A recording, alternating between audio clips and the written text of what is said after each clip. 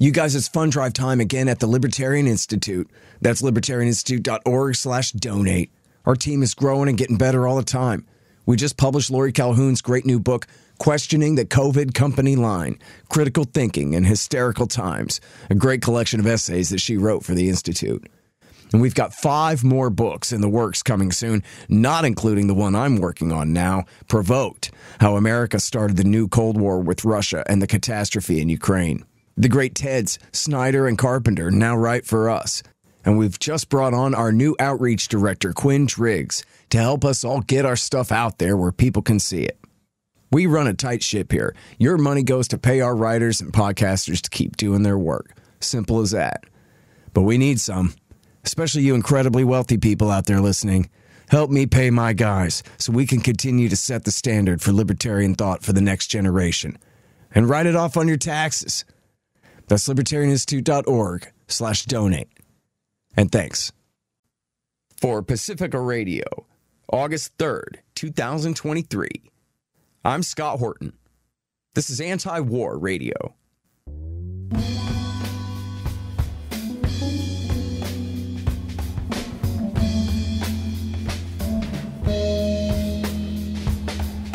All right, y'all, welcome to the show. It is Anti-War Radio. I'm your host, Scott Horton. I'm the editorial director of antiwar.com, and I'm the author of the book, Enough Already, Time to End the War on Terrorism. You can find my full interview archive, almost 6,000 of them now, going back to 2003, at scotthorton.org and at youtube.com/Scott Horton Show and all the video sites out there, you know. And you can follow me on Twitter, if you dare, at Scott Horton Show. All right. Welcoming back to the show, the great Philip Weiss. And he hosts the website mondoweiss.net, where he writes incredible things, and so do a great many other wonderful writers right at Mondo Weiss. You should subscribe to their morning email newsletter. Thanks, man. And their speciality is Israel-Palestine, and Phil's speciality especially is the American politics of Israel-Palestine. And boy, do we have a lot to talk about. So welcome back to the show, Phil. Hi. Great. Thank you so much, Scott. Pleasure to talk to you. Great to talk to you, and great to read your wonderful insights here, as always. Thank you. Let's start with the politics in Israel. First of all, Netanyahu came back to power, but in order to do it, he had to align with some people further to the right than anybody's ever had in his coalition before. Did I get step one right there? Yeah, I think that's a very fair statement of it. And you know, people like to say, hey, Israeli governments have been right-wing and anti-Arab forever. True. But this government is more explicit about it, openly explicit and fascistic about it than ever. So, yeah, and Netanyahu had to cut a deal with these religious zealots, fascistic. They're truly fascistic. Well, and what do you mean by that? You don't just mean corporatism, because that's the way of the whole world. So what are you talking about when you say that? You're right. That's true. I do not mean corporatism. And corporatism has obviously been a big factor in Israel for a long time. I'm talking about people who want to remove Arabs and Palestinians from the West, large areas of the West Bank, and move Jewish settlers in there, using force to do so. Israel's been doing this for a long time, of course, but they are more explicit about it than ever, and saying this is Jewish land, God gave us this land, and we got to move you out, and any Palestinian seen with a gun, we're going to kill you. So the when I say fascistic, I mean the degree of nationalism, of a racial character that has a brutal military component to it.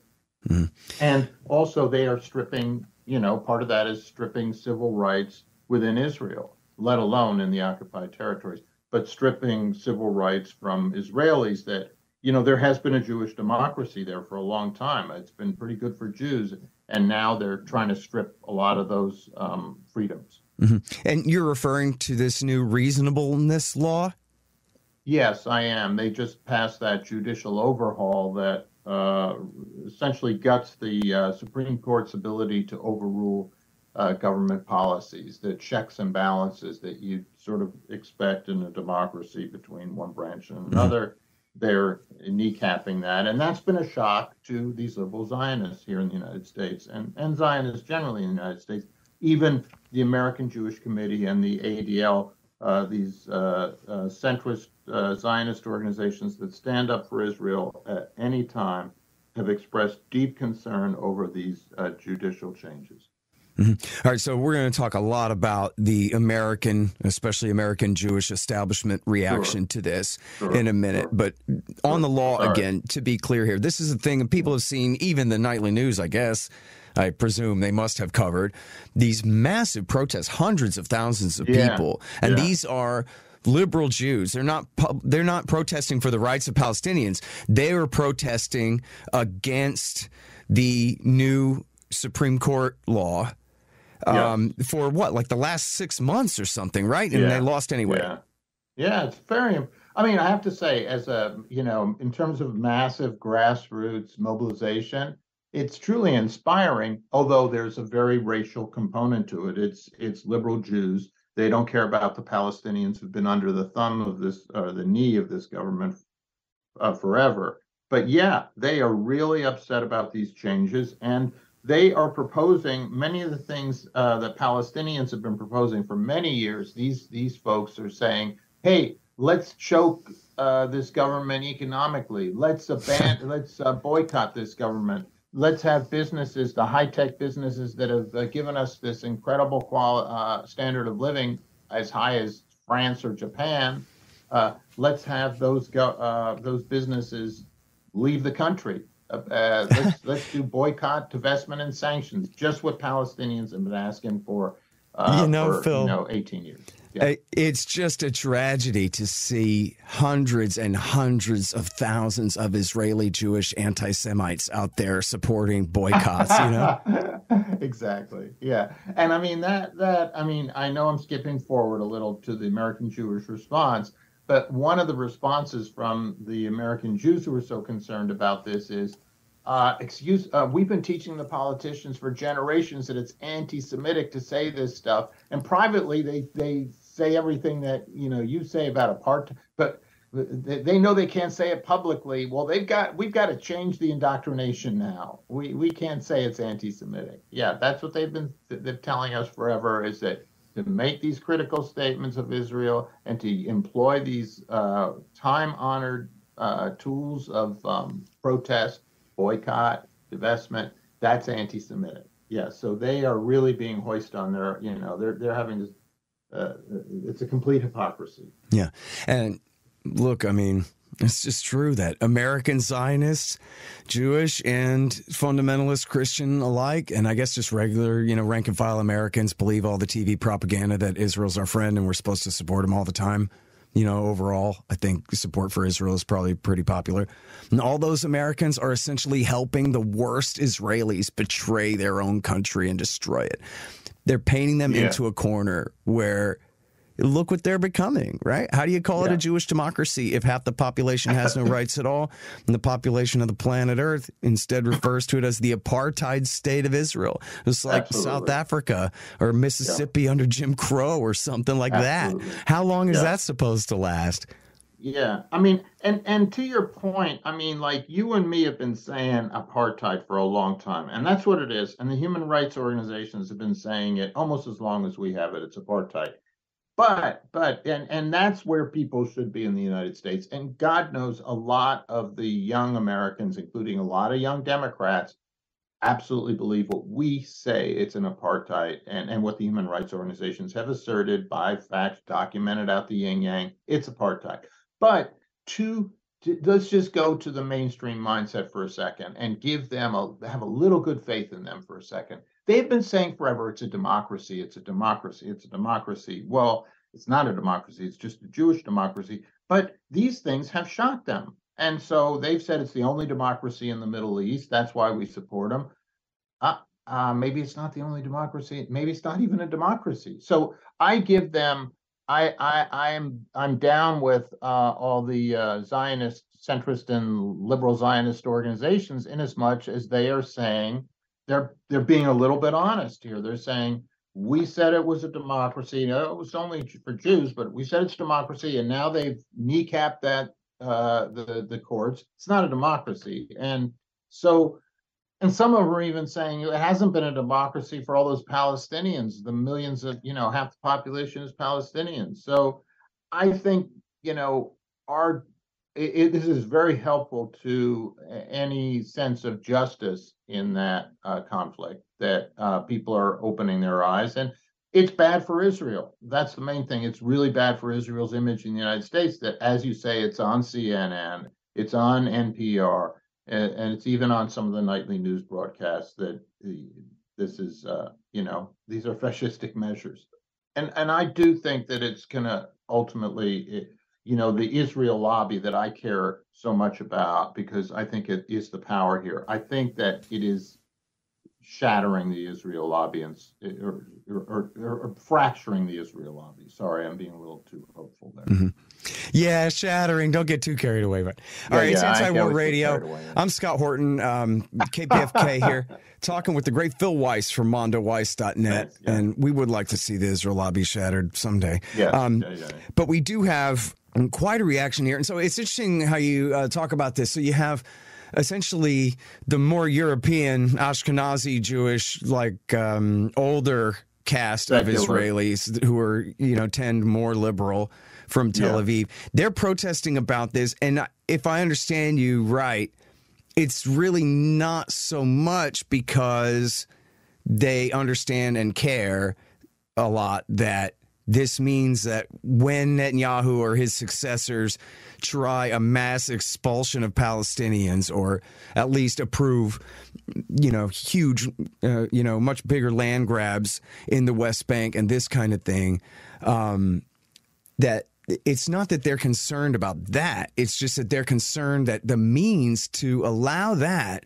is emasculating the Supreme Court, which they consider necessary to protect them on other issues, right? And then that's the same thing here, where you have these, I think you're saying, where at least in large measure, these American liberal Jewish Zionists are saying that, oh no, this is terrible, the way that they're weakening the Supreme Court, not necessarily because of what it means for the Palestinians, but what it means for Israeli Jews.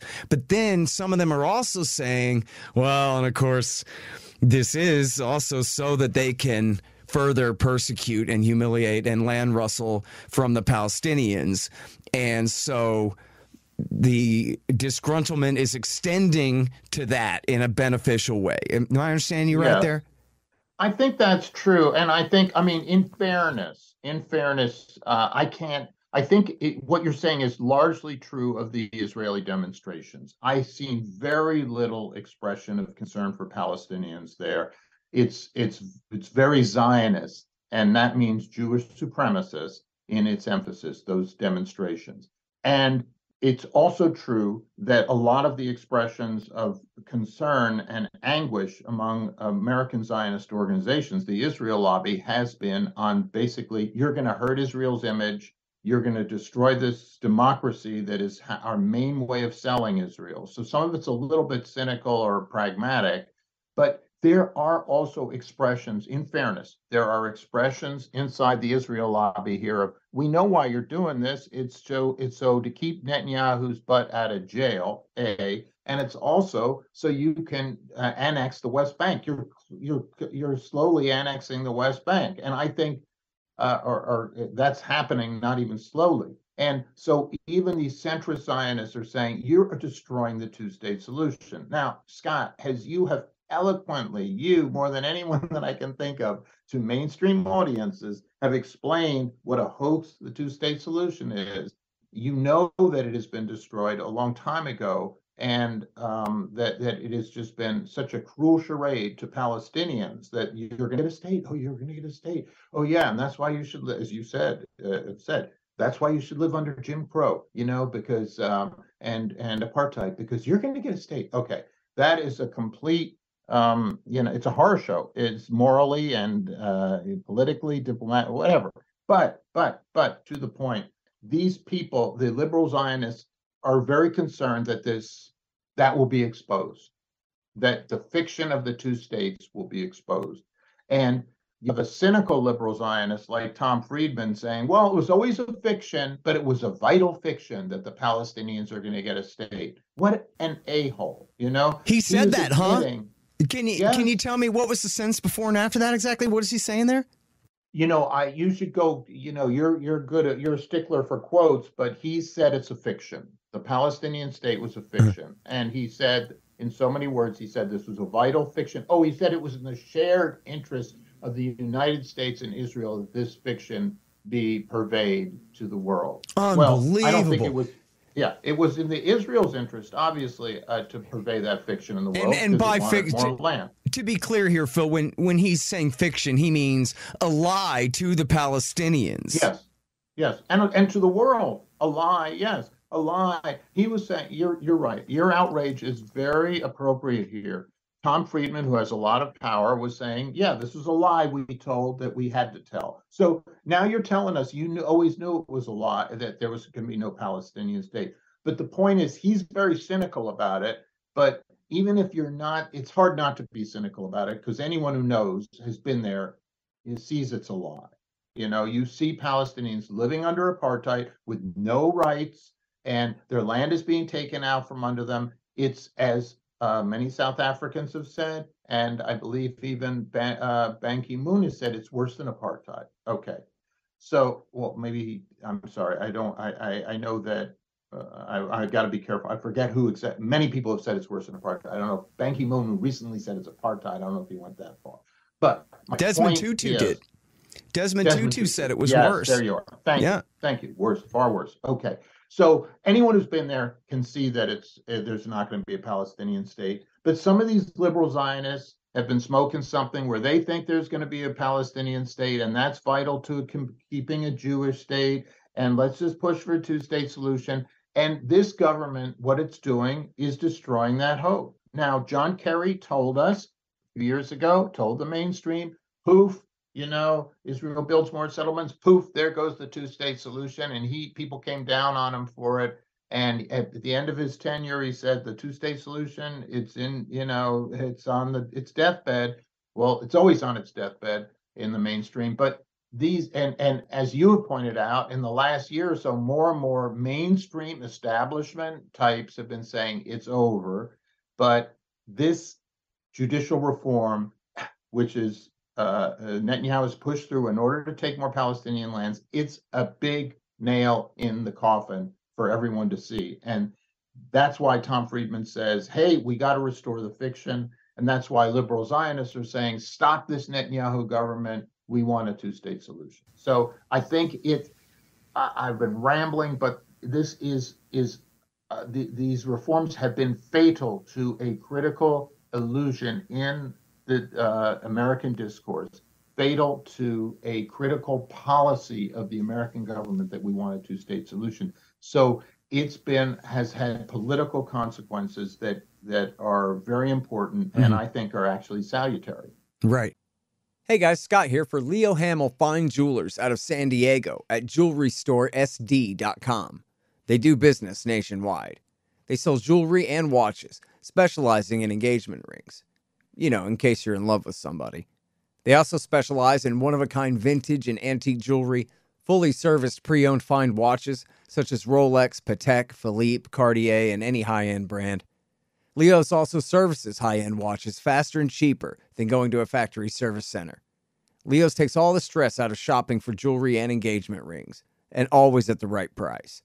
They deal nationwide over the phone at 619-299-1500. That's Leo Hamill Fine Jewelers out of San Diego. Go to jewelrystoresd.com to check out their fine selection and to find out more. Hey, y'all, you should sign up for my Substack. It's scotthortonshow.substack.com. And if you do that, you'll get the interviews a day before everybody else. But not only that, they'll be free of commercials. How do you like that? Pretty good, huh? scotthortonshow.substack.com. Hey, y'all, LibertasBella.com is where you get Scott Horton Show and Libertarian Institute shirts, sweatshirts, mugs, and stickers and things, including the great Top Lobsters designs as well. See, that way it says on your shirt why you're so smart. Libertas Bella, from the same great folks who bring you ammo.com for all your ammunition needs, too. That's libertasbella.com. So this is the big deal. This always happens, right? As Condoleezza Rice and Rahm Emanuel agree, out of crisis comes opportunity. It's Antiwar Radio. We're talking with Phil Weiss here about the great crack up over Israel moving another full step or two to the right as American liberal Jews, mostly Zionists, decide whether they're going to stay Zionists or whether they're going to stay liberal. Phil, so we talked a little bit about Thomas Friedman, and of course he's an important bellwether on all of these things. And I'm sure he's written quite a bit about this lately, but you have a couple of really thorough articles at mondoweiss.net where you go through, you talk about J Street, the ADL, AIPAC, and all the different, the American Jewish this, that, and the other thing. There must be a million of them, right? Yeah, there are a million of them. And they're vital to the Democratic Party. And some of the biggest names, too, Martin Indyk and Aaron David Miller and David Rothkopf. So please take the floor against Philip Weiss from mondoweiss.net. Tell us about, in specific here, if you can cite some of these examples of these more important groups and writers and apparatchiks about how they're reacting to this. And I guess we'll talk about Congress after that. Well, I think that, to your point, you framed it so beautifully when you said you get to be liberal or you get to be a Zionist at this point.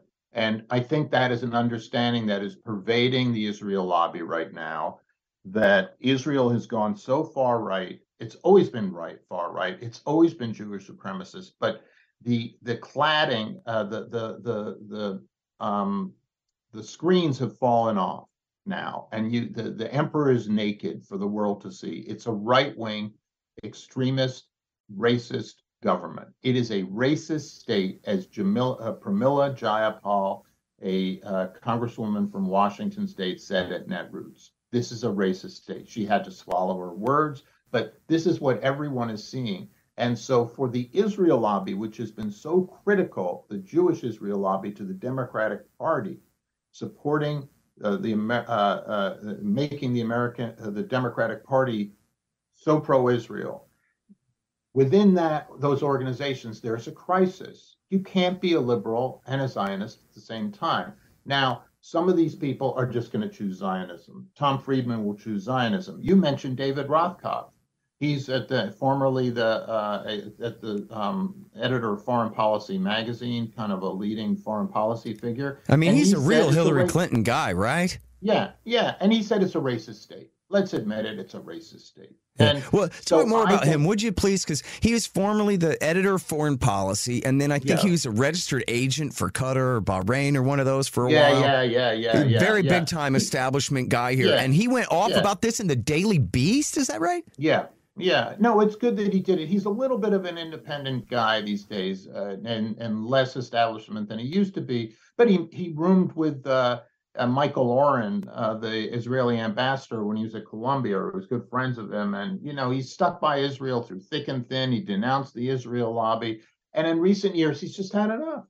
And I think what is significant is that he was a soldier in this Israel lobby, as far as I'm concerned, in terms of maintaining American support for Israel. And he said, screw it, it's a racist state. And that kind of epiphany, I think, is vital and is going to be happening more and more. You mentioned Martin Indyk and Dan Kurtzer, these former ambassadors to Israel, who said, let's stop funding Israel. Let's stop supporting it with aid. That's huge. It was anti-Semitic to say that we should stop giving money to Israel because it's, of its policies towards Palestinians. They haven't quite gone that far to say it's because of policy toward Palestinians, but they're saying cut off the aid. Only the Squad was saying cut off the aid. Only Bernie Sanders was saying cut off or condition the aid. And now this is becoming a mainstream position because of this fascistic government and because of what it's done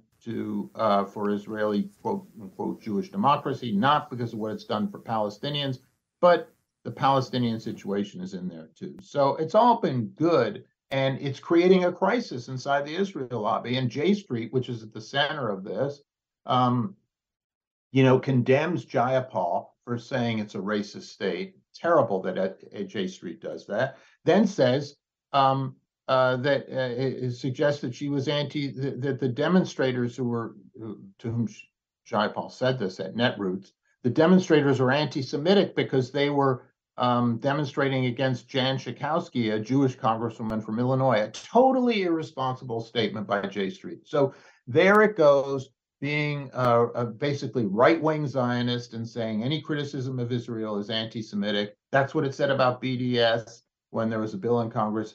BDS is anti-Semitic. So you have these liberal Zionists who are expressing right-wing Zionist opinion, and you have right-wing Zionists who are expressing kind of liberal Zionist opinion. It's all a mess in there, and there's a crisis brewing because their own kids hate the place. Their own kids say Israel doesn't have a right to exist. 20% of young Jews say it doesn't have a right to exist, some large number. 40% say it's an apartheid state of young Jews. So their own kids inside the Israel lobby are saying, I don't want to go visit that apartheid state. I don't want to go on birthright. I don't want to support it. It's an apartheid state. And so that is essentially the crisis, and happily it will have political dimensions. Yeah, it really is interesting here that in a way all we're talking about is the change from de facto to de jure here. Great Israel point. seized the West Bank in 1967. Great point. Right? Yes. It's just now we're talking about, again, the end of the illusion. Will the Palestinians ever have independence? No, they will not. So then the question is, will they have freedom or not? And the Israeli answer is no, they will not. You know, they're stealing all this land, but they're stealing all the people who live on it, too. And what's to become of them, Phil? Point. It's horrible to consider. I mean, there's ethnic cleansing going on now, as you state. I mean, that people are being pushed out of their communities. They're being collectivized in these Bantustans in the West Bank, and it's done on a strictly racial basis. And the Jews who live in the West Bank have complete freedom and are treated as citizens of Israel in what is supposed to be a Palestinian state, and there are 700,000 of them, which is now such a significant portion of the Israeli population that their security needs, quote unquote security needs, are prioritized in the government. The government has been taken over by these settlers who have an urgent security need. And, you know, what is going to happen is that as even centrist, there's going to be a civil war there at some point. And what that war consists of is hard to imagine, but these forces are in complete opposition, and we're already seeing some Jew versus Jew conflict within Israel, and it could become violent. And ultimately, you know, the settlers who have an apartheid vision versus those who believe that Israel's a democracy, they are going to have to work that out. And I don't see how it gets worked out without some violence. But I mean, that's really the question, right? They got the land. The question is, can they build a railroad across the Jordan River? That's the plan ultimately. And you quote someone in one of these pieces saying, look, that's what the Supreme Court thing is all about, is so that they can legalize the mass expulsion of what's left of the Palestinian people on the West Bank there. I don't know the Israeli discourse well enough to know where expulsion is in there. I mean, transfer, which is expulsion of Palestinians, say, to Jordan, or transfer of Palestinians inside Israel, where they're supposedly citizens, into these Bantustans. Those ideas are expressed. Certainly, annexation of large portions of the West Bank with the forced expulsion of villages and stuff into other portions of the West Bank, that is openly discussed by this right-wing government. And it's terrifying. And the fact is that the Israel lobby has supported the Israeli government again and again over the last 50 years of occupation. And that's why we are, you know, Israel never faced consequences for this. When there was a UN resolution, Security Council resolution in 2016 saying that the settlements are a flagrant violation of human rights, of Palestinian rights, which is a bald assertion of fact. Not even saying Israel's a racist state, just this is a flagrant violation. You know, the U.S. did the amazing, powerful thing of abstaining and allowing that to go through when Obama was a lame duck. And you know, Trump did everything he could, you know, to try to block that resolution, even though he was just the president-elect at that point. And yet that resolution went through. That's as much courage as we have ever been allowed to see on the part of the U.S. government about what is an apartheid state. Mm-hmm. And, right now, when Pramila Jayapal says it's a racist state, there's a 412-9 resolution against her in the Congress, and Hakeem Jeffries is going back to Israel for the second time this year. Well, so that's the real crack up here, too, is where even young evangelicals and young American Jews are turning away from Israel. And not just that, but as we've been talking about, these very important establishmentarians and these important Jewish groups, Zionist groups in America are turning away. Yeah. AIPAC rules Congress, and they're with Likud. And that's the iron law of the rest of our lives, right?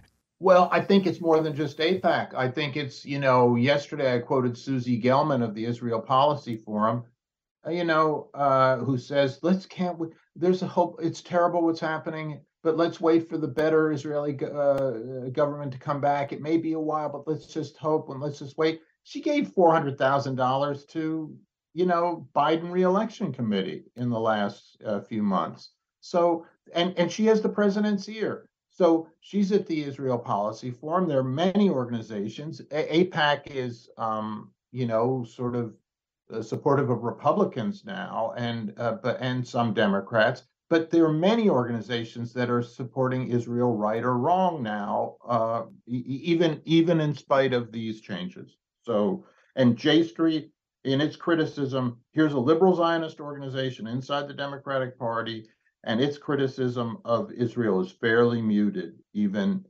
in these desperate times. So I think right now, the 2024 election, Biden is really worried that he's going to lose portions of the Israel lobby, lose portions of that war chest to the Republicans, and he's doubling down. He is being very uncritical of Israel.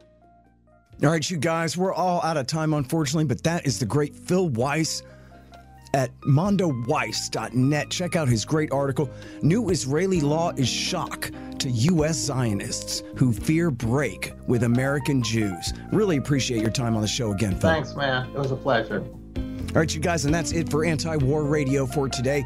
I'm your host, Scott Horton. Find the full interview archive at scotthorton.org. Follow me on Twitter at Scott Horton Show. And I am here every Thursday from 2:30 to 3 on KPFK 90.7 FM in LA. See you next week.